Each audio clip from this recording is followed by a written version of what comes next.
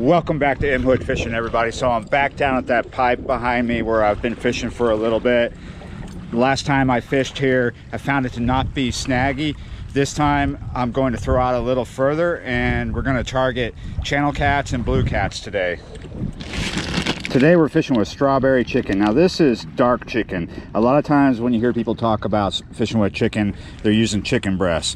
This is dark meat off of some drumsticks that had been in my freezer for way too long. They got forgotten off in the back, so I cut the meat off and then I took strawberry gelatin. Another thing that you hear people talk about mostly is using Kool-Aid to flavor this chicken, but you can also use gelatin. This is strawberry gelatin. I just keep a lot of strawberry gelatin in the house for catfish purposes. So basically when you do this, you get your chicken all cut up, or you cut your chicken breast up, whatever you're gonna do, and then you take your gelatin. I use like 2 or 3 packs, I think this time. You pour that in there, or your Kool-Aid, mix it around, and you let it sit overnight before you use it. See the size of this piece? So we're gonna fish this chicken on 4/0 jackhammers by Team Catfish. Now we're gonna take it through a piece of the chicken, and then we're going to take it through another piece of the chicken. That way we have it hooked twice. So this is a kind of a basic slip rig. We got 50-pound mono for the leader. Like I said, it's a 4/0 jackhammer J by Team Catfish. And we got on sinker slides 3 ounces of lead so we can get out there a good ways and stay stable.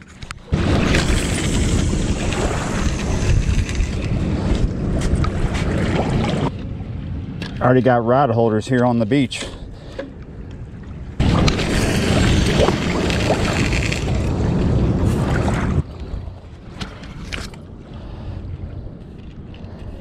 This spot actually looks a lot different than the last time I fished from it for catfish. It's because Delta came through here, pushed a lot of water up, and it's all eroded away a little bit, exposing it a little more. There used to be a bunch of wharfs along here, but this section I think is a little less snaggy because there was a gap between wharfs here, maybe, possibly. When you see stuff like this, that usually means that ships were docking here.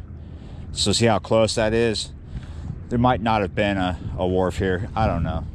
I'm just guessing, really. We're gonna watch the rods from in the shade. Though it's around 5 o'clock in the afternoon, it's pretty warm still. It got up to around 90 degrees today, 89, 90, something like that. Depends on what you look at. It was a very humid day. That's why it feels really warm to me right now. But there's a cold front coming through tonight. It's not that big of a cold front. There's a more significant one coming later this week. So let's stay nice and cool and watch these rods.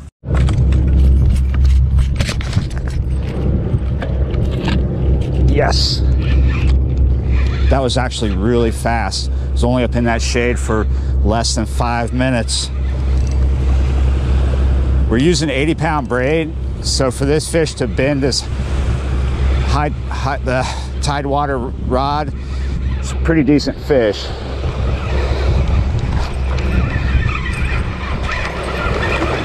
Those industrial rod holders that were left on the beach from whatever used to be here, super strong, worked out fine.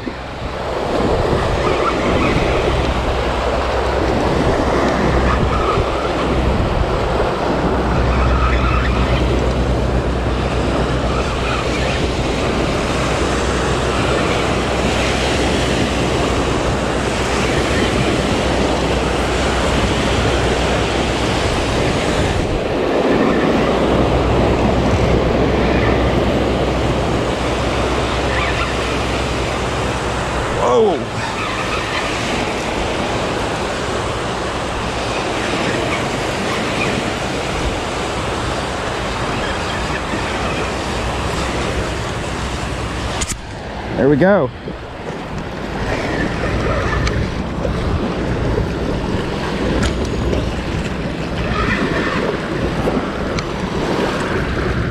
$13.36. Yeah, you're right. Wow. Not bad, not bad, not bad.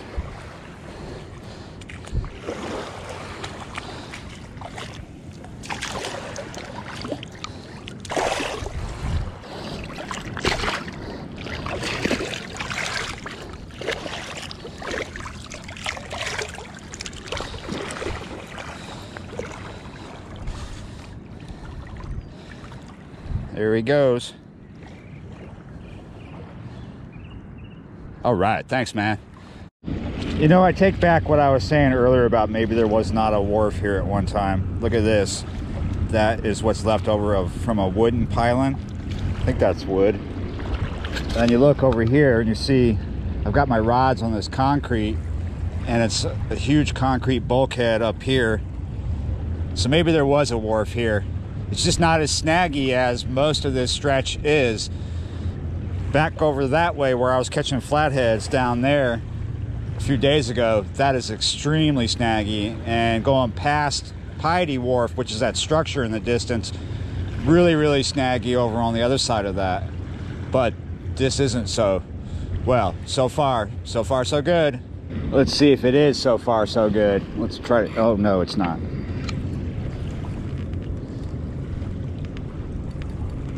We're either in the mud or this is a snag. Feels like a hard snag. Ooh, yeah. Hard snag. It's not so far so good. It's not so good so far. I had to snap that line before I retie and rebait up. Let's do what I was trying to do. I want to see if we still have bait. Let's see if this will come in as well. The bait is still good.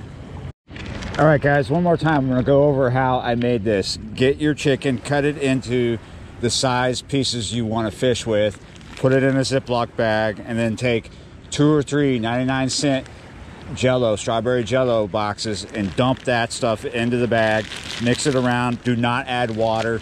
Put it in the fridge for at least overnight before you fish with it. The longer it sits, the better. This has been sitting for days. As you can see, it is all red and gelled up. Perfect to go. All right, now I want to tell you the good and the bad about strawberry chicken. It seems like a pretty good alternative to cut bait. I think cut bait would have worked a lot better out here.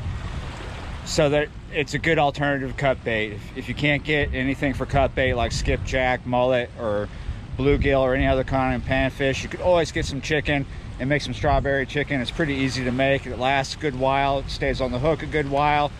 Now the bad thing about it, it's messy, it's sticky, it attracts ants, and you're gonna smell like strawberries. So bring a towel and try not to wipe it on your pants, because you get around people later, they're gonna be smelling your fruity butt. So yeah, you're right. Well, I've run out of time. I actually don't have a lot of time to fish today, so I gotta go. I gotta get up early in the morning and do some more fishing.